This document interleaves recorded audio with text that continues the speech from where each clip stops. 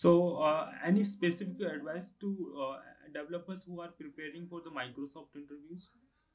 Yeah, so there is nothing specific with respect to Microsoft that they need to prepare.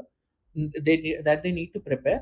Rather, uh, if you are preparing for or if you are preparing for a job switch, if you want to get into a top tech product company, generally you need to focus on three things, which is data structure and algorithms, low level design, and high level design.